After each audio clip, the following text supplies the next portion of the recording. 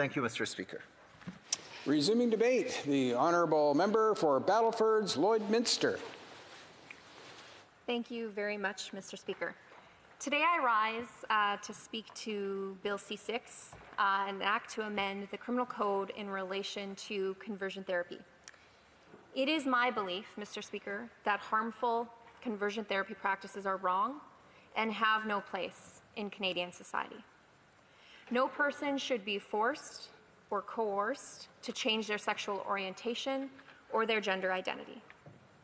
And as we consider this legislation, it is incumbent upon us to examine the actual text of Bill C-6. We must review what is in it, or in this case, what is not in the legislation itself. Because at the end of the day, Mr. Speaker, laws will be interpreted and applied based on their written text and not on an expressed intent. It is for that reason that I have serious reservations with this bill. This legislation lacks a clear definition of conversion therapy. Its definition is so general that it leaves room to be applied broadly. There is very reasonable concern that this legislation could criminalize voluntary conversations and efforts to seek support. It also leaves the door open to infringe on religious expression and parental rights.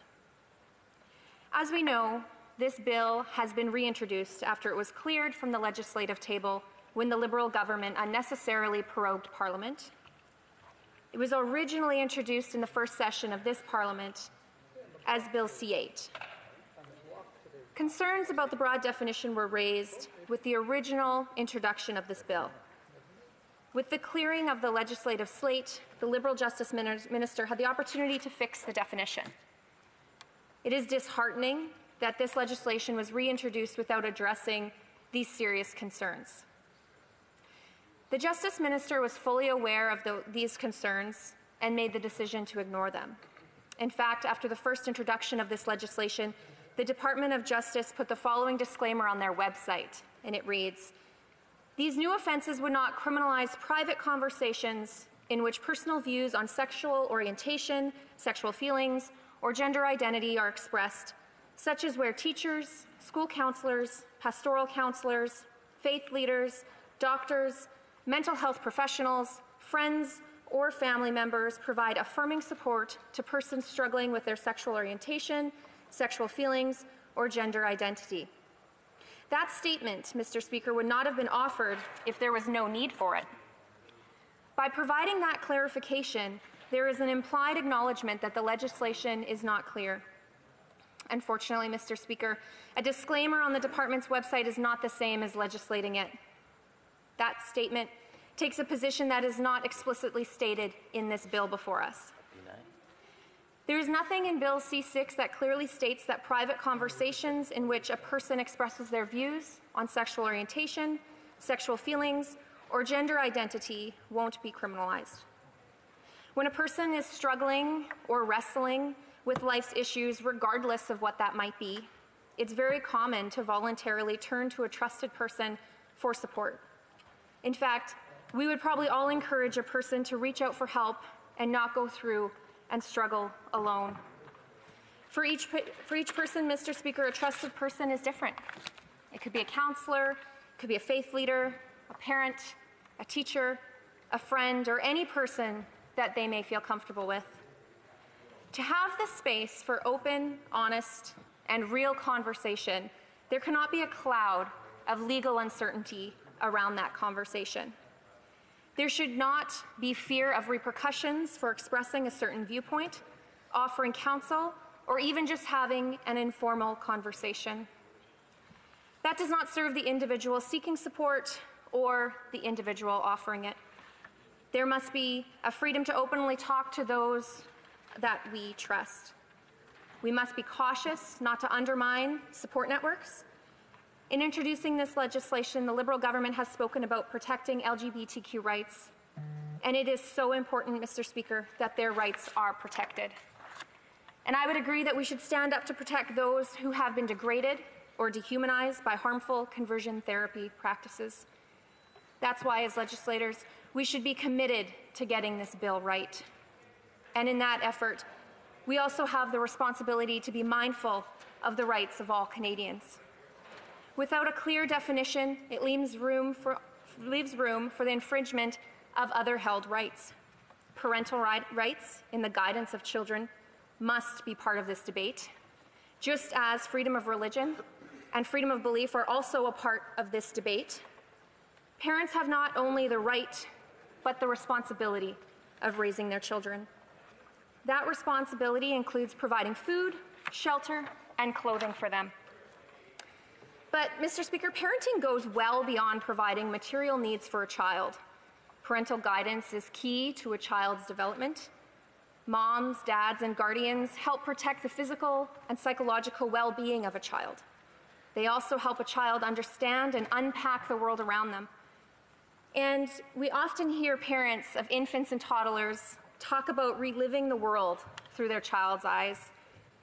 A child learns about the world around them, and a parent is there to help guide and navigate them. As a mom myself, I know firsthand that kids from a very young age will ask their parents an abundance of questions, and sometimes they never stop. It does not matter, Mr. Speaker, if it's the most basic of questions or something incredibly thought-provoking. Parents are there to offer response and insight. It is healthy for parents and their children to have open and honest dialogue, and for parents to help children in their understanding of their own emotions.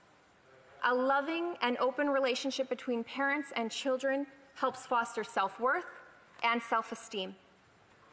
It is important for children to feel comfortable in coming to their parents when they have questions, struggles, or want to talk through or about their feelings.